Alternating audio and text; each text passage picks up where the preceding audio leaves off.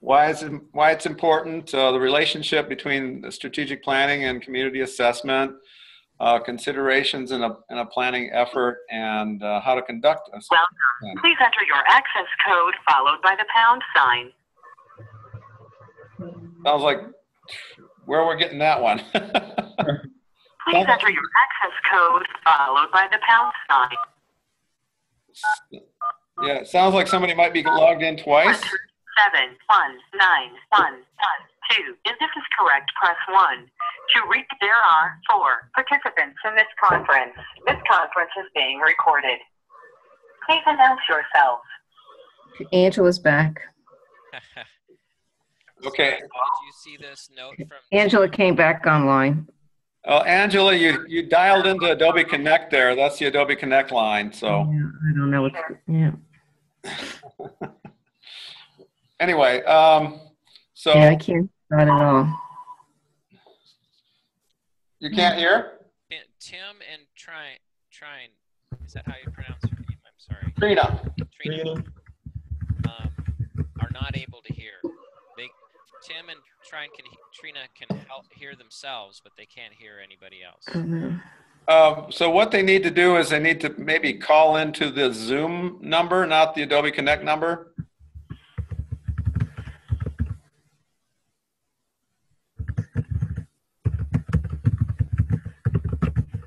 So I think Angela sent, let's see, is Angela muted perhaps? Let's see. No. John Thompson is muted. Trini is muted. Yeah. Angela just sent me another phone number to call in. Did you get that? All right, I guess we'll try that. Did you get that? Yeah, I did. Okay, I'm going to hang up and try that one. Whoever that was, we heard them. Yeah. that was Tim and Angela talking. So they're sending, but maybe they're not receiving. Okay. Yeah. So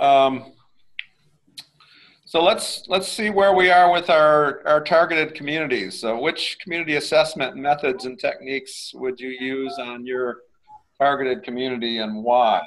That we looked at in the handbook.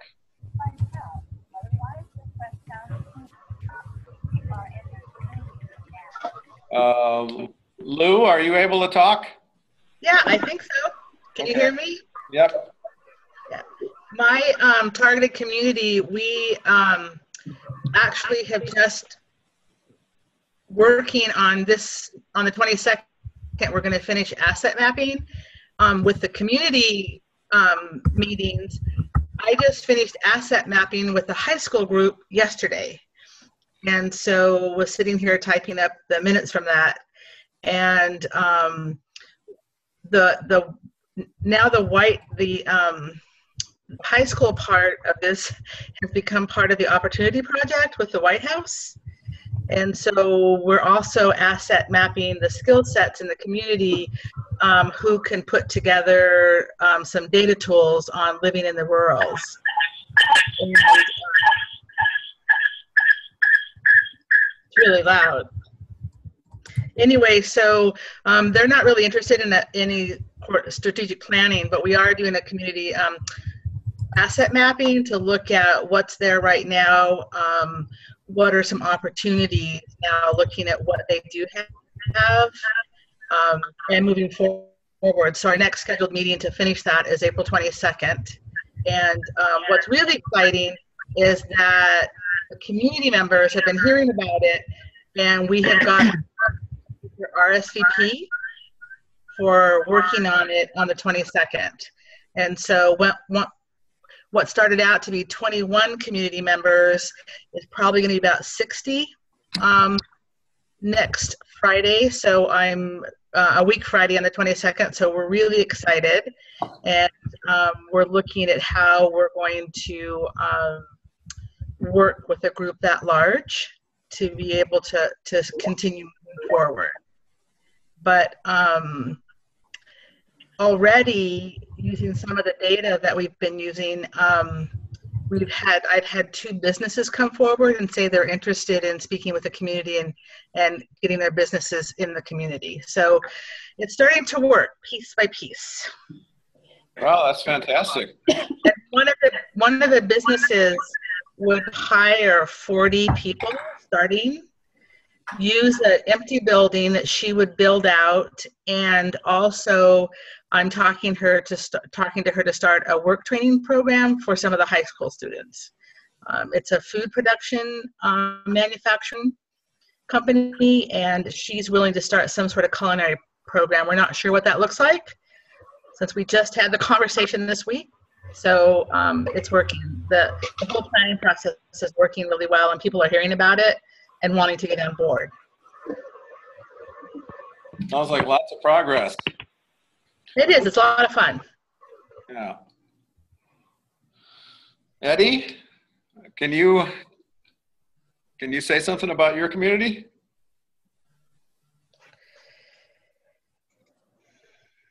Or maybe not. Eddie, are you on?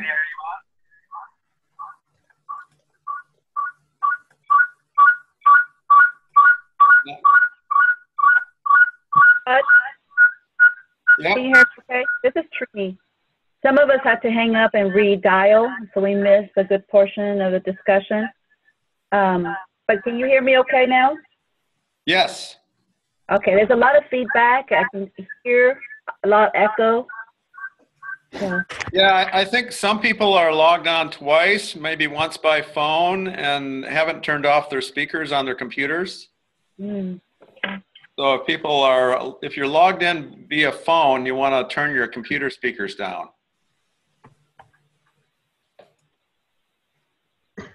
So as long as you're talking, Trini, why don't you go ahead and tell us where you are at with your community and, in terms of the assessment methods and techniques. Okay. So my community in Wapato, we've got an actual date where we are actually conducting, I'm getting my itinerary. In May 18th, we are going to meet with some of our resources. We maintained a list of resources, people that can help that community. One of the things that I really enjoyed and got out of this strategic planning assignment was identifying resources. And that's one of the first things we did, identify some of the resources that could help us make this a very successful community forum that we're going to be presenting. So that's what we have on May 18th so far. I'm meeting with my staff tomorrow there in the community to kind of get some organization and try to kind of tighten up everything, marketing and just getting the word out.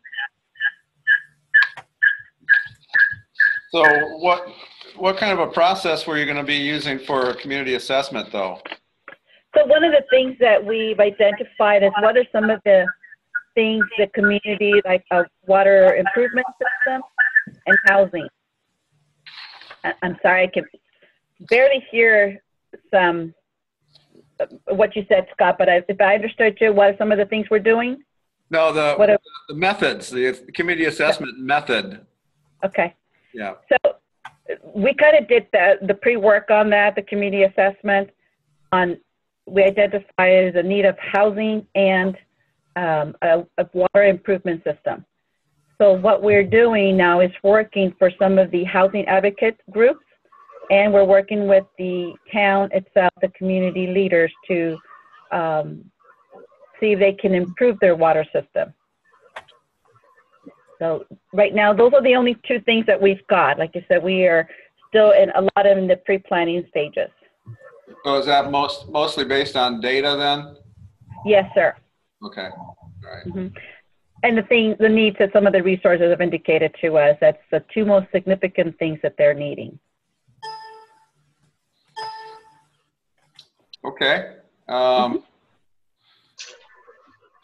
Let's see, Tim, do you want to talk about your community and the assessment techniques that you're using? Yeah, I've actually changed positions starting May 1st, so I won't be involved with the community that I've targeted. I was selected to be the Western Regional Coordinator for CED for USDA. So I'm not going to be doing the deep dive into the community like I thought I was when I started the class, unfortunately. So I haven't spent a lot of time with them trying to transition to this new role. Well, congratulations. Well, thanks. Yeah. Oh, when did that happen, or when did that decision get made? Just right after our last teleconference that we had, or our last class. Well, it's great. Great to have somebody like you in that role, and I'm sure that Angela and Greg are relieved to have a strong person in the West to work with. Yeah, I'm looking forward to it. Been in multiple teleconferences and look forward to actually implementing some of the information that actually is being presented during these classes. That's working great. with other Western state CED leads. Alexandru? Hello. Last time I was mentioning that we didn't have a good communication with the town hall in Plymouth, but actually we had a meeting with a person, Mr. Klimas, that he is like a grant writer for the town. He came to our office and we discussed about the projects. We discussed what we can offer. He seemed pretty interested. And then we didn't hear from them for a couple of weeks. Actually, we have like a meeting next week with the mayor, and they're gonna be other agencies involved, around 10 personnel. There's gonna be the Connecticut Housing Authority, State Emergency, the State Police, and we'll be discussing some of the projects that the town is looking to implement. They have like a new Plymouth firehouse. They want to improve that. They want to improve the communication in the town. Then they want to talk about new projects for new roadways, water lines, sewer lines, some housing authority major renovations.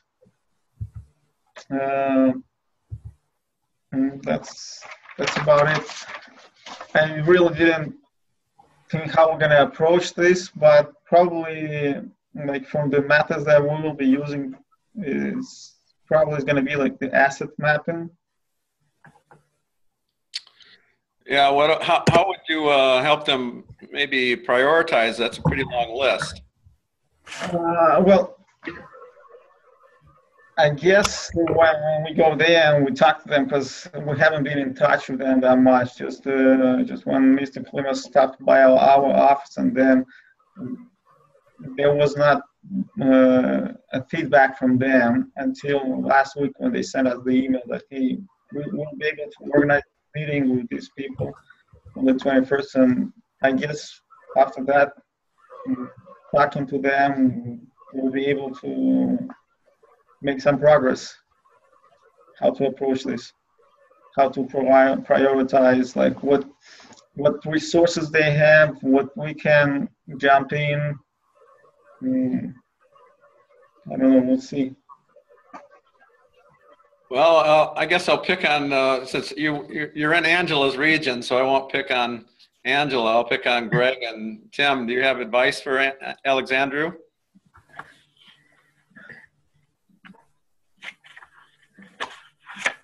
On how to sort through the various programs that the community might use? And at this point, like I said, I didn't hear everything Alexander said, but at this point, it sounds like to me they've already told you your needs, correct? Yes. Okay, and we're trying to connect them with programs. Correct. Well, we're gonna meet with them. We're gonna discuss like what's really probably more important for them, because they have to, whenever they decide which project they have to go, they're gonna have to organize some type of like, because from what Mr. Klimas was telling me, like every major project they have to get approval, not just from the mayor, but from the community itself. So we're gonna have to identify which projects are more important for them. And after that, we're going to try to identify resources. Got it. Got it. And I like input from everybody, but I'd be curious on which, I know well, no, let me back off of that. Well, no, I'll go ahead instead. I'm wondering if we already know, like, even though it's up to the community to identify, I guess, what's their priority, I'm wondering with the list or whatever they identified, do we know resources for all of those? Like, for example, let's say if they got 5 items and they need to pick the top 2. For even the 5, do we know the resources available? You know, kind of in the back of our heads, do we kind of know who to go to at this point? Well, some of the projects, they could like apply for the community facility program that we have. So, for example, like the sewer, the fire department, the water projects, yeah, these are like community facility. Then as housing authority, this could fall under the multiple family housing. Okay. Okay. Forgive me for asking all those questions, but and it's unique. Well, no, it's not. That they have that you got to go back to them and they need to figure out what they want to do. How is, and I'm coming from my experience because I've had good ones and bad ones. Do they get along? Are they working together? Well, I don't know. It's going to be the first time we meet with the mayor and the group, so I don't know how that's going to go. But hopefully, they work together. Okay. I've been in some communities where it was pretty bad, you know. So, but with that said, just listen, and forgive me for going all the way around the world and come back to this. Just listen, see what they have to say. Okay. Listen to their issues. This is your first meeting, sounds like. Forgive me, I thought maybe there had been some previous ones. So just listen, see what they have to say, and then you can go from there. Yeah, it sounded to me like they could use about 6 different rural development programs. So I was just wondering how they're going to sort that out. Mm-hmm. Oh, this is Tim, and my suggestion would be to find a local community champion as kind of a second cut for priorities, because we can have 6 different programs, but if there's not someone on the other end willing to tackle it, whether it's a nonprofit or a passionate person, I think that's a key to helping a community prioritize is to identify the local champions. Okay, thank you. Good. Let's see. I don't think Valerie's on today. So, Orman? Yes. Can you say something about how what methods you'd use in your community? I think we had Orman on, didn't we? Yeah. He's logged in. Well, I guess we'll just move on then. Is there anybody on that didn't get a chance to talk? I don't think so. So strategic planning, what is it? This is Eddie. I didn't get a chance to talk, but. Oh, okay. I called on you earlier, and okay, go ahead. Okay. Apologies. I was trying to go from the computer to the phone, and that's probably when I missed it. So, so as far as, oh, you just changed the slide. Anyway, okay. So as far as community assessments that we're going with, I mean, I can give you the abridged version and just tell you that some of the community assessment things that we're going to be using, like comparative secondary data and key informant interviews. We'll be using those in conjunction with a few others, obviously, because there's not really one that is a catch-all, if you will.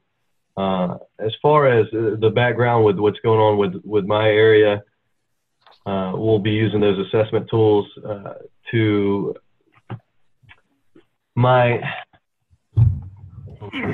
pulling this up right here. Apologies.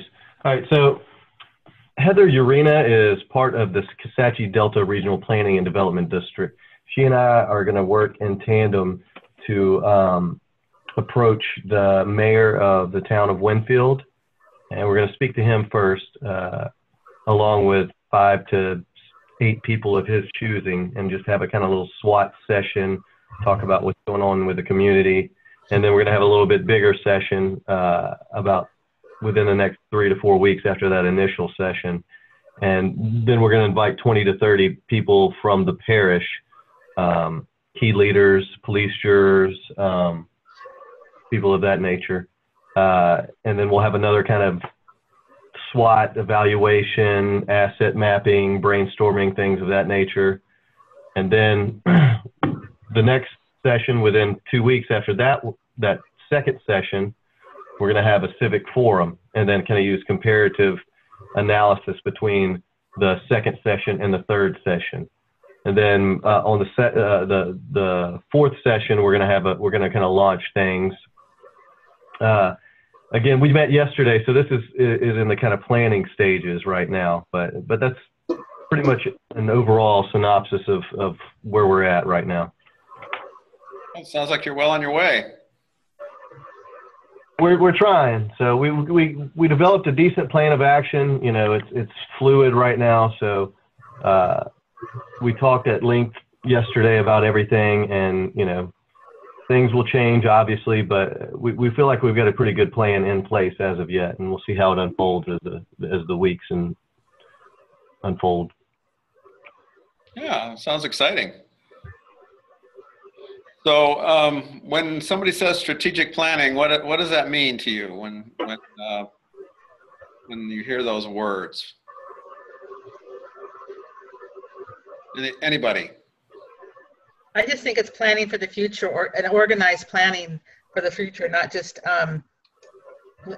doing it from the hip. Anybody else? I concur with what she says. She pretty much got it dead on. You know, basically thinking about it before actually doing it, methodically, I should say. Yeah, and also, you know, thinking about what the future is going to look like, and how does your organization fit into that future, and how can you have a better future with it? I think too, when you're, you know, starting your strategic planning, if you really follow the steps, you're really planning a success. I mean, if it's done with understanding the capacity of your community or organization you're working with, and you understand the resources or limited resources, you can really use that for your goals and strategies to really plan for success, to help the community or organization grow and move into the future. I think you just answered the question here. Oh. So sorry? great. No, that's good. That's good. That's good. So how do we, what are the linkages here? I think you might have done a little bit of that too, in what you were saying there. But how do you go from community assessment to strategic planning? What's that process look like? This is Lou. I do a little bit of community assessment before, or organizational assessment. I've just been asked to do one for a farm, and I'm in the first phase of a community assessment, looking at, you know, who has the capacity, and if we do this plan, you know, to what degree how involved can the plan become, where does it become overwhelming? So I'm looking at a little bit of that assessment, and then we'll go into the strategic planning and more technical community assessment with them. But I do a little bit beforehand, so that when I walk into a meeting for the very first time, that I'm talking with them, not at them. Yeah, and I think there's an iteration there too, right? So you maybe go in with what the data say, and then of course the data are always old, right? And they cover things up as well as showing things. So you know. So I just finished a strategic plan for a community that, in my community assessment prior to starting the strategic plan back in October, I realized that the committee that I'd be working with most of them were illiterate. And so that assessment made me approach strategic planning a little bit differently. For sure. And if you'd probably looked at county level data, you wouldn't have known that all of the illiterate people were in that. In one room, yeah. Yeah, seriously, you're right. Yeah. So yeah, that's a good point. Other thoughts about how to move between these two items from anyone else? Trini? I'm trying to identify, we did kind of a community assessment as well, and when we talk strategic planning, there's all levels of strategic planning. It could be a short-term, 1 year, it could be 5 year, it could be 10 year. You know, I think one of the things that is important for the communities to realize is they need to, I think you mentioned it before, Scott, is they need to rate which ones are the most priority projects they like to see in a community, because everybody has different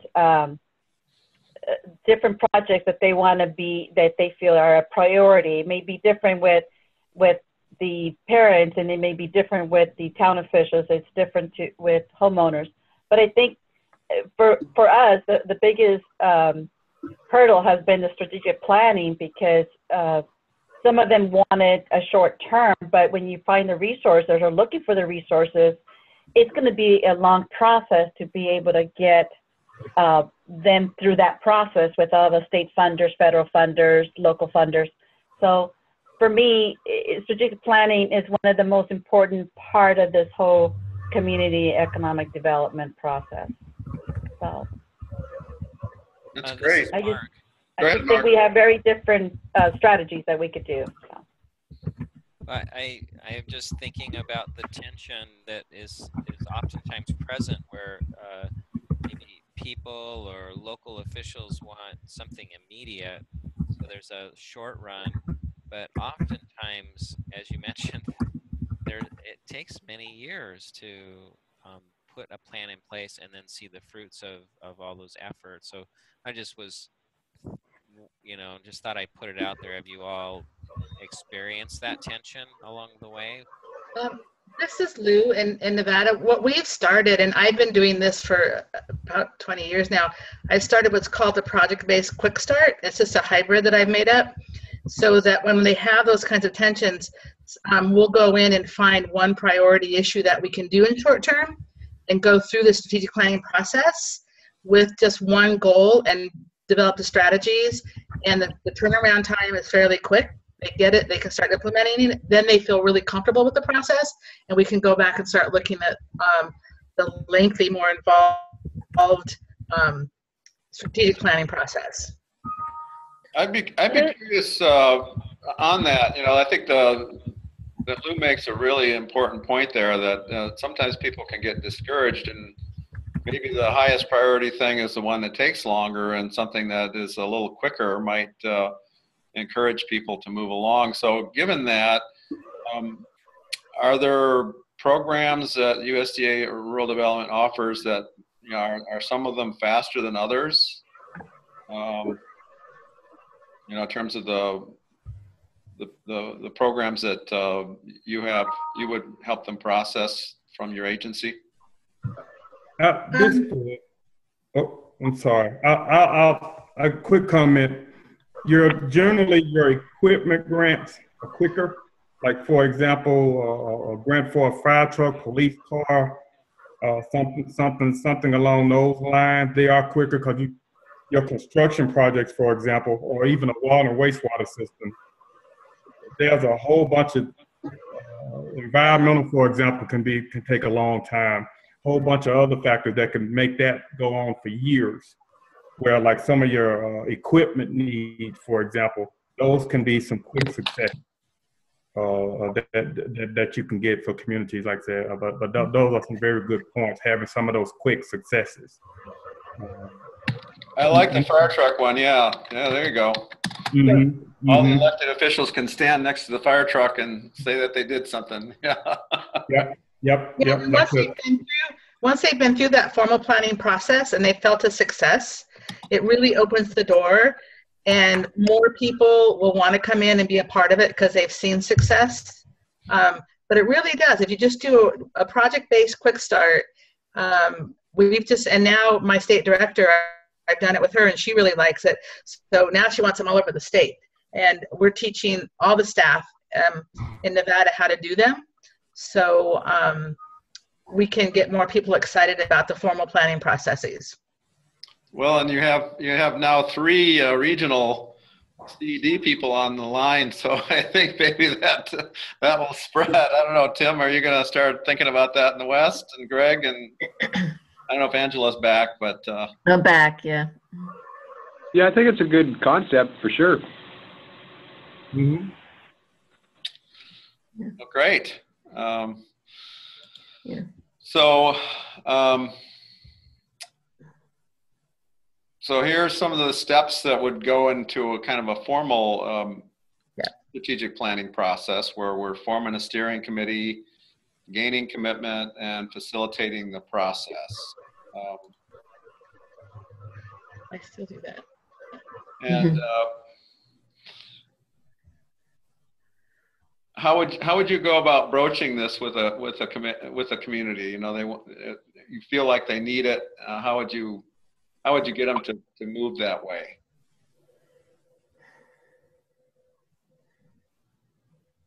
How would you suggest they have on it? Who? So they might not come to you and say, we need a steering committee, right? Right. I have them just come to me and say, we need a strategic plan. Where do we start? Oh, So okay. how do you recruit a steering committee? I mean, do sit you down. recruit a steering committee? Yeah. Some of them already have some idea for people, but for moving into a couple that we're looking at Nye County, I've talked to this one large nonprofit, and we are right now in the process of recruiting a steering committee, and we're looking at business owners within the community and county commissioners, because through this large nonprofit, we're going to be building a supply chain in a very small town that needs some business development. And so we're sitting down right now. We've got a long list. And so, but he was excited. A couple of people, I said, first we need a steering committee for people that are engaged and will champion the change. And they were all excited about it. So, Luz, can I ask you a question? Sure. This is Trini. On the steering committees, I haven't worked with the community that's developed or established a steering committee. Are they a separate, I don't want to say entity, but is there a budget that they provide them with so they can do the work that they need to do? Right now, in past steering committees, I've had budgets, but this one person's going to fund it. He owns a gold mine. So Okay. seriously, Okay. he does. He owns a gold mine. Only in Nevada. Seriously. So, so what he's going to fund the meetings to be held in the small town in various little restaurants. So he's going to be providing the lunches for the first couple of meetings. Mm-hmm. And the people, we haven't approached them yet, but the people that we're looking at, this could be considered part of their job to help the economic development of Nye County. And so it might be part of their job function. And so we wouldn't really have a lot of resources needed right now. But a lot of people too in Nye County are aware that we're putting together the steering committee, because I've had people call and say they want to volunteer to be on it. It's going fairly smooth right now. Okay. What was that original question? I'm sorry, I missed that original question. Well, it's basically, No, I'm sorry. The young lady that asked the question from Louise. Oh, okay. Oh, that was Trini. This is Trini, Greg. Okay, Yeah. Trini. Did you want me to repeat the question that Luz was Yes, please. answering? Yes, Yeah. please. One of the things that I see in here, it says forming a steering committee, and I worked with community before where they have not established a steering committee because first, it is all volunteer from the community members themselves. But sometimes, and I see in the assignment, it talked about lobbying for resources. So there's a lot of time where the steering committee needs to travel or attend meetings and things like that. So I was asking Luz if there's a budget, or do any of the steering committees have to establish some type of a budget for them? Okay. Yeah, I think it's often can be a good signaling mechanism if somebody who's viewed as a leader does put in even a little bit of resources. At a minimum, it can tell people they don't oppose it. Yeah. Sometimes in these small communities, they get really afraid that they're going to offend some power broker, and if the power broker puts in $500 for lunches, then it's sort of been blessed. Yeah, and he's actually doing it to to make amends with a local restaurant. It's an outdoor education program, and when his weekends are full, the restaurant has to have overtime, and so we've made that communication that he'll let him know so that he has more regular hourly staff on. So it's kind of amending some bad feelings anyway. But so far, there's not been a lot of need. Everybody in Nye County is used to traveling. It's just something that everybody does because it's such a large county. But right now, the people that are volunteering that wants to be on it, there's not a problem with the budget. So it's just that we're making sure that we identify the time commitment, because this will be a full-on strategic plan, not project-based. So it will be a lengthy commitment of time.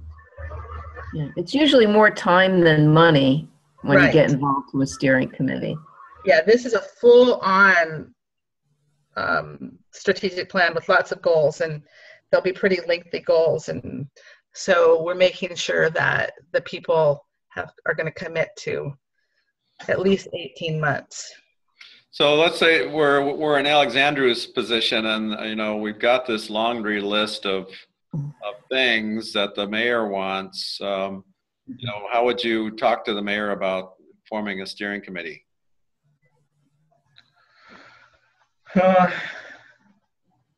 And this is not, you can answer the question too, Alexandru, but others might be able to advise. Yeah, I'm open to suggestions because I haven't done this before, so I'm just in a learning process here. Yeah. Well, you clearly want to talk to the mayor about, all the various segments in the community and who he might want to have around the table, so that he wants to, or she, I'm not sure if your mayor is a female or a male, but that you don't, you want to create an atmosphere of being inclusive. So you want to make sure he's inviting people to the table who have interests. So whether that's a religious community, the school district, educators, or people like that, so that people of all interests, youth, that all interests get served on that committee. Yeah, this is I also think too that possibly does the mayor understand the steps in strategic planning? So do they understand the importance of a steering committee and the role? And sometimes I think when someone understands the role of the committee, that they can start thinking about the type of people that might serve on it. Yeah, that's a really good point. Yeah, starting there. Yeah. I was thinking the same thing, Luis, that really sitting down and explaining to the mayor the benefits of having a steering committee in place. Like I said, a lot of the small rural towns probably are not familiar, with moving forward with their process. So just explain the benefits and get him on board in regard to really put it back into his court that a steering committee will really help him achieve success. Mm-hmm. Yeah, at a minimum, it's sort of political cover. Yeah, right. Really. Yep. A very good point. Yeah. Okay, and then who does this budget that we were talking about? Who establishes that budget for the steering committee? Is it the mayor itself or his team? Well, it might be the mayor, or it might be some in-kind contribution from some other groups in the town. The mayor would probably have a sense of who might be willing to support it. But I think it does, kind of boils down to lunches, and it doesn't wind up being super expensive. Right, I agree. Yeah, and I think we've kind of covered this one a little bit, just explaining the benefits of the process and things like that. How about facilitating it?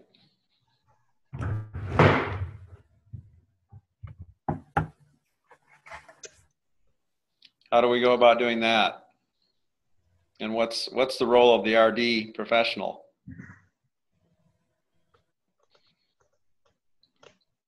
Angela, you want to chime in on that one? Well, it's going to be different in different states. Clearly,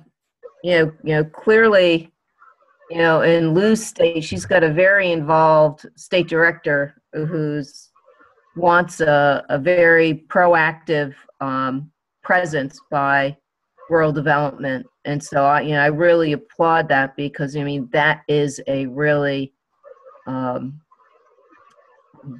probably losing the adjective I'm looking for, but when we can go in and really provide that technical assistance and help lead that, that's a really great resource we can bring to the table. There'll be other state directors who don't see that as our role, and so you really have to be clear that you're working your state director's plan. If he or she thinks that our role is to just provide resources, that you're not going in and providing that real in-depth capacity building. So I always tell my CED leads, make sure you understand what your state director believes your role to be in terms of community development and the level of capacity building you're providing. If you're able to, like Lou, to go in there and really provide that in-depth capacity building, I think we have a better chance of really getting great sustainable loans and really connecting the dots for those communities, and then the communities around them, because success breeds success. I'm sorry. One thing that we're doing in Nevada, and my state director, is that our role in RD is that we go in as a co-facilitator, a co-leader, and that we get somebody from the community as helps us, because at some point we have to transition off. We're not going to be there forever. Right. We have, and that's something that Sarah and I, my state director, we discuss quite often, is that when are we finished with our strategic planning process? So, when do we count our success, but when do we pass the baton that now the implementation process is really up to them? And that through the planning process, we've taught formal planning processes, so they get it, and we can be there. But we've developed also a huge partnership, community partners that we have vetted already that will be a part of implementation. So it's like a mentorship. It is. They almost become their mentor, so it's somebody they can come back to for further guidance, but not somebody who's actually leading the effort. Right. I don't see myself as a lead in any of these, as just more of a facilitator and building leaderships and finding the leaders to take on that necessary leadership role, because Nevada is so big. There's so many people asking for strategic planning that there's not enough time. We've had to come up with some little tests that we do for capacity and resources on what communities we're going to be facilitating.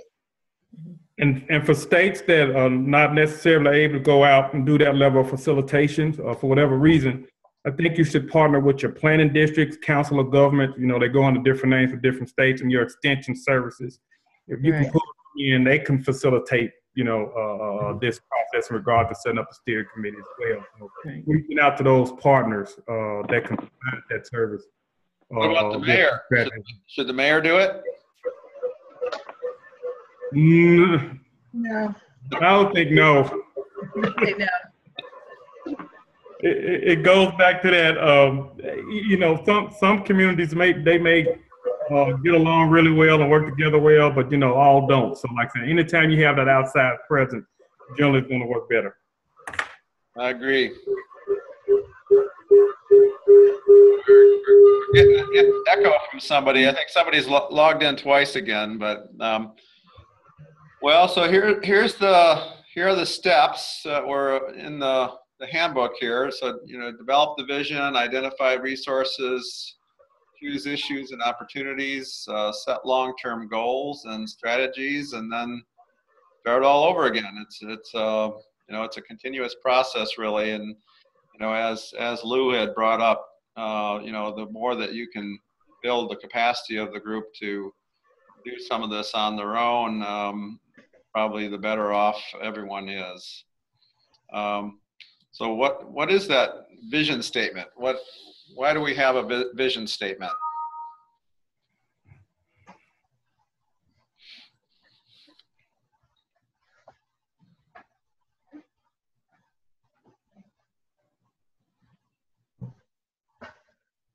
Well, number one, I think you want to have a goal in any kind of endeavor you pursue. So having an end statement or a vision statement gives you something to strive for.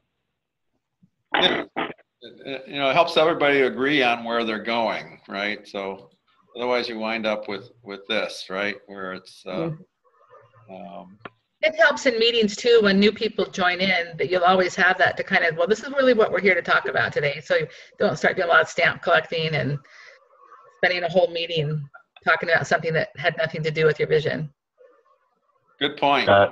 Yeah, and it sets the tone as well, like kind of piggybacking on what you're saying, sets the tone about what we're here to talk about as opposed to all these branches that we could go off into, rabbit holes, if you will. Yeah. So here's Carroll County, Indiana, and talking about their future, direction and focus, reflects the community's values, getting people to work together, is achievable but takes some risks, is developed by the community, not just a couple people. Then there's a consensus process that seems to be pictured here, where that starts to happen. So here it is. Just take a moment to read it, I guess.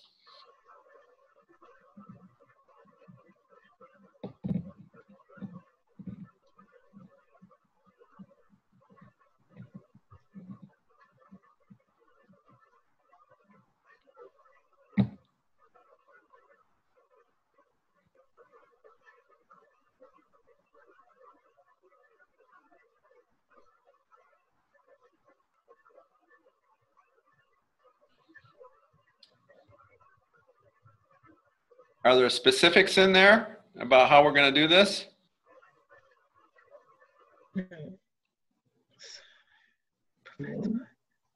Not really, are there? It's a vision, right? It's not implementation. It's where do we want to go?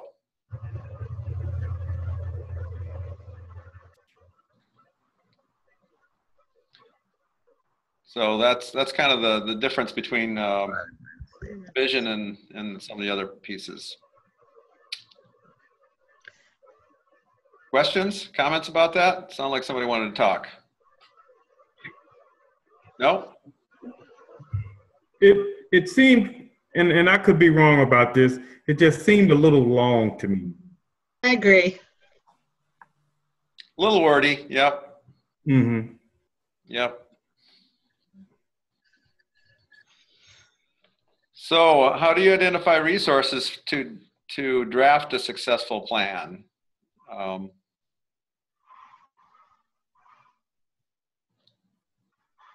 what are they? What are You need people. Need people. You need people with some authority. Decision makers. Yeah.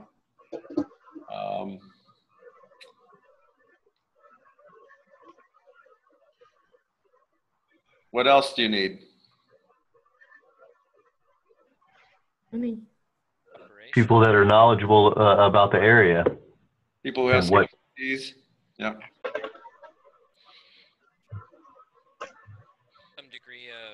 cooperation or willingness to talk? Yeah. And how do you identify those resources then? Can you repeat that statement? I didn't hear it at all. Mark, you want to repeat what you said? Oh, I just sometimes just the collaborative feeling of collaboration and cooperation. Sometimes you can butt heads, and how do you redirect? Yeah, that's true. And resources, are there resources in the community?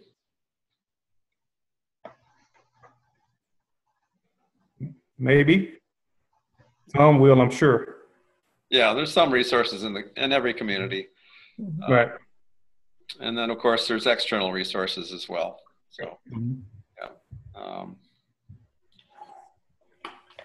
And this goes back a little bit what we were talking about earlier about those immediate those small successes. You know, sometimes there are some things that are very pressing. You know, we're in Michigan here. We're dealing with the Flint water situation, and you know that's not something that we want to be delaying, right? In fact, there's a big meeting going on right outside of my door about that right now, with the governor's task force report happening as we speak, right?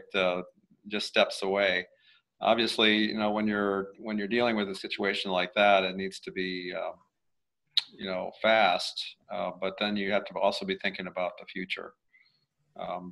What about in your communities? Trini, can you differentiate between the immediate and the future in terms of the needs that are coming up in your community? You know, one of the things we've identified as a need, the first thing that came to mind for everybody was housing, lack of housing. The town is extremely old, that they've got a lot of old dilapidated homes or apartment complexes. So one of the things that they thought about is housing first, but in order to bring housing, you've got to have the infrastructure first. It's got to be the improvement in the water system or sewer system, and roads and utilities and so on. So that's one of the things that we did is, I mentioned before that we have every year we do a IACC meeting, which is bringing state funders, federal funders, and communities together here in our town of Wenatchee. And they bring what projects they need in their communities, and then they have technical meetings with funders. Funder would have a workshop, and the communities come to them to say, this is the type of resources we have, the funding available. So that's one of the things that we continue to do every year, and it helps the community go back and be able to establish a strategic plan for within their own community needs. So I think that sometimes their priorities have to change, because even though in the future they need housing, but their immediate needs will probably be the water system in order for those housing to be built. So sometimes we find that they come with one project, but we realize they need another, they have another need that's more pertinent to their project. So we have a lot of discussions about that. Good. So how do you choose between these issues and opportunities? How do you prioritize?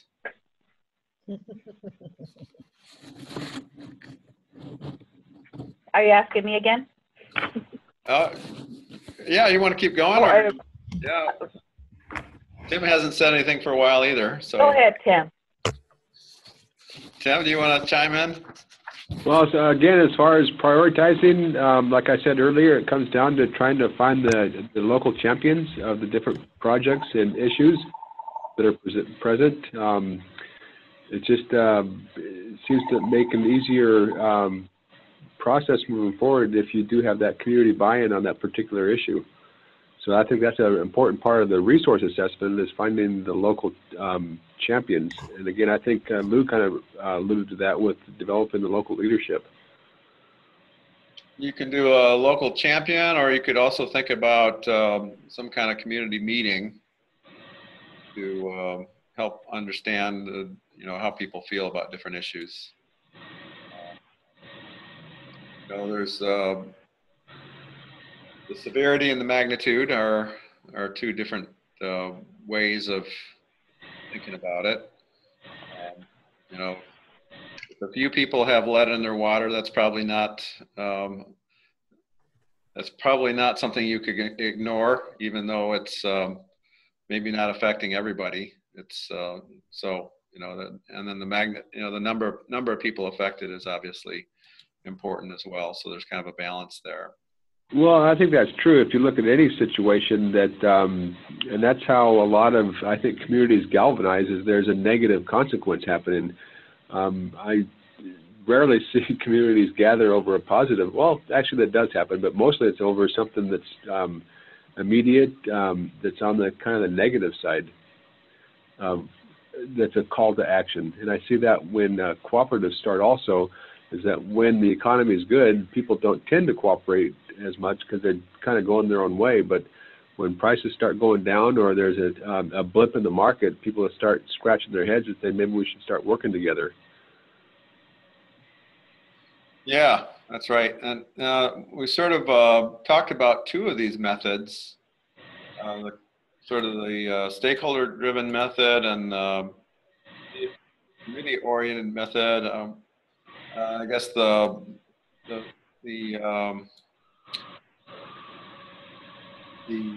popular average method might be a survey, or it might be a community meeting kind of thing. So there are different ways of doing this. And so how do you choose between them? When do you apply one and not the other? I don't think there's any hard and fast rule. It depends on the situation that you're in and the community that you're working with. Yeah, but I think it's to be comfortable with all of them in your toolkit so that when the situation arises, you know which one to use. Yeah, I think if you go into a community and they seem like they really know where they're going, then maybe you don't need to do the popular average method because they seem to have a plan. But if they're sort of really all over the board and they really don't know what they want to do, then maybe some of these other more group process things would be helpful in moving that along. What about the long-term goals? So we've got these pressing issues, but what about long-term goals? And we've got these long-term goals that are embedded in the vision statement, and then we rank them. We come up with rankings for them, and we've got a couple methods here for arriving at a long-term goal. One is to just make each goal an issue. So you kind of one at a time, or you kind of group them together, issues and opportunities together into a theme, and then the theme becomes the goal. So just a couple different ways of dealing with that. Does anybody have experience with trying both methods, and any comments about the difference between the two of them?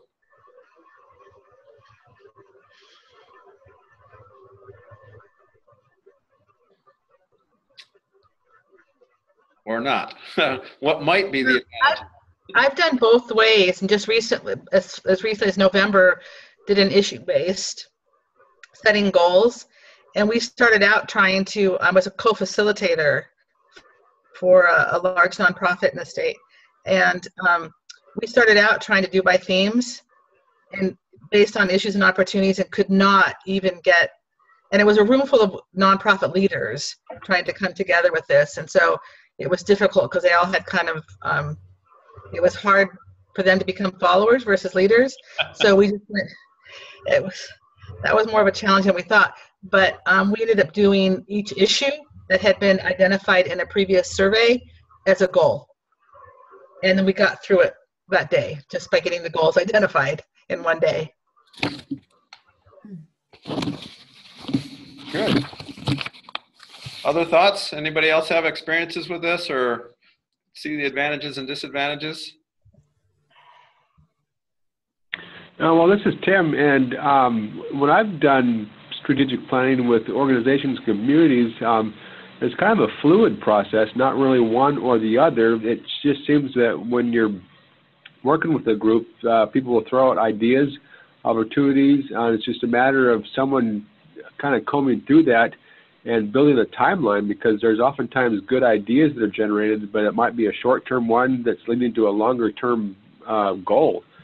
So I think in my experience, it's a matter of kind of developing a timeline after of course, you've established your vision, which is where you're headed, and kind of from the, I guess, the farthest point forward moving toward the present is what do we need to do to move forward as an organization toward that one goal. So to me, it's always been fluid and not necessarily one methodology, but just kind of trying to figure out what the timelines are. Okay, good. Good point. Yeah, it sounds like some of those might actually be strategies, right? So you start to get into strategies. So what's the difference between a strategy and a goal? Got outcomes.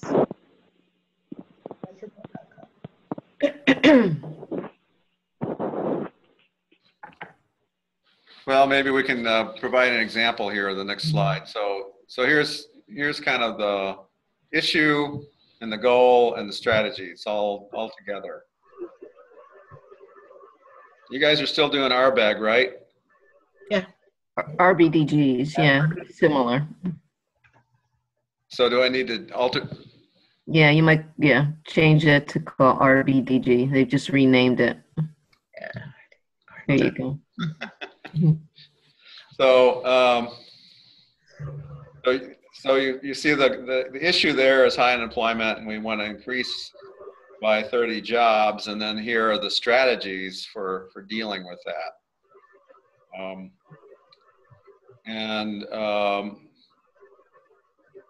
You know, there's probably some short and long-term wins that you can have in there, right?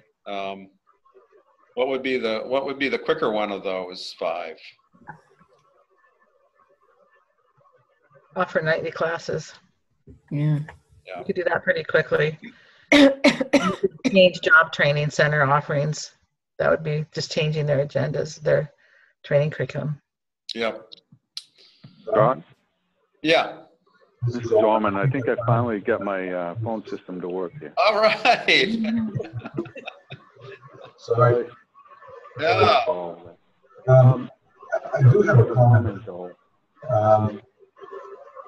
In the prior screen, and even in this one, some of the times when you're going through some of these, where you know you're completing activities for a specific goal, and particularly for long-term goals. A lot of times what happens is what you do to get to that goal affects other goals. And you have to remember that, you know, everything that you do in an overall strategic plan, everything that you do possibly or most of the time affects something else. So, you know, whenever you're moving towards a goal, whether it's a long-term or short-term or whatever it is, it's always the bigger picture. That's true. It goes back to that earlier slide of always reassessing where you're at. That's a good point. So let's see. And that might be good tee up for this next one, where you've got sort of all of these things going on at the same time, and all the different action plans. And Janet has these kind of laid out in different years and things. So can it can be helpful to kind of map this out for the community with some more specifics. Has anybody had experience doing that kind of thing? Mm-hmm. Yep. So here we have a community that literally put together a brochure on it. I don't see that happening very often. Usually it's just a document, but kind of an interesting concept. Has anybody tried that? I've not seen that before. Just a 3-ring binder. Yeah, that tends to be more what people do, but something like this might be helpful to to share with potential funders, or if the vision involves trying to get private sector investment in for new businesses or for new housing, something like that might help sell it to an investor. Or to the community if there are people that are wondering what's going on. It could be good. Yeah. Any other thoughts about this topic today? We're kind of coming to the end of the slides. We're going to get more into this next time with action planning and evaluation. And we've got homework again.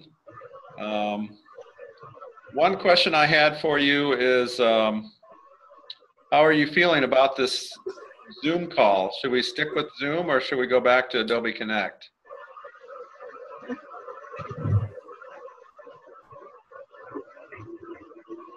I didn't have could they? Well, it did take us about. I think we should just. I think what most of the bugs got worked out with the Zoom Connect, so I'd say give it another shot. Recognizing, I think I called in the wrong number to begin with, because my computer doesn't support, or at least I don't have a headset that I can interact via computer. And I think if people realize that they can't be connected twice, that wouldn't work. Okay. All right. Okay. Okay, we'll try it again. Maybe we'll try to send out only one login this next time. I actually looked on my Outlook calendar invite, and that's where the old call-in number was. So yeah, sure. That was my mistake. Yeah. Well, we were getting some feedback that folks wanted to try out with the camera, so we thought we'd give it a shot today. And Rose had been working with some folks to see if people would want to try it offline instead of trying to do it during a session. But it works differently with one-on-one than it does in a session anyway, so I thought we'd go ahead and give it a shot. So people want to try it again next time on the 28th, and then we can maybe assess it for future sessions for the non-guinea pig groups that will follow you. Okay. All right. That's a good idea. Hey, Scott, before we take off, would you go back to your schematic on the vision and strategies? Sure. I was just thinking about this, and we all have our experiences with this, but I've had experiences where the vision for where a community wanted to go was pretty clear, and once everybody kind of got on board, there were some goals that were set in place, and an action plan and a strategy for getting there, and it took a while, but they got there. And then I've been that's a lot of feedback, isn't it? There it goes. Okay. I've also participated in this kind of a process where the challenges were pretty complex and difficult, and coming up with a unified vision was a bit of a challenge, and so we kind of got there with a vision, but at the end of the day, there really wasn't as much buy-in as one would hope, and then all of this other stuff kind of really never had any legs, and nothing happened. And I just sort of bring up those two examples, and I'm sure each of you have had those kinds of things where sometimes this works very well, and the community is able to take some steps and in several years be, you know, in a better position. And other times it doesn't go so well. And to realize that, you know, that's just part of life, right? Anyway, I just thought I'd bring that out, or you know, sort of bring up those two examples and see what you all thought, and if you've had, you know, experiences on both sides of that. Yeah, I guess sometimes sometimes you get you know, just an unexpected change. You know, I went through a process with a community, and really the mayor was really very supportive. You know, she was just awesome. And then she had a family change, and she had to leave town. And you know, nobody was there to pick up the pieces once the mayor left, and so you know, you kind of have to start over from scratch in a situation like that. So you know, things happen, right? So yeah. That's right. Okay, well, thanks everybody, and we'll check in on the 28th, and that's back on a Thursday, Tim. Yeah, thanks. Appreciate that. Yeah, I figured when we did that, somebody would get tripped up, so it's not surprising. That, Oh, but the invite did say Thursday the 13th. Oh, did it? Oh, dear. Okay. Yes. Oh, dear. Hence my confusion. Okay. Well, very good. So we'll check in with you next time, and hope to hear more about your progress with your communities in our final session. All right. Thank you very much. Thank you, everybody. Hey, everybody, take care. Bye. It's the meeting.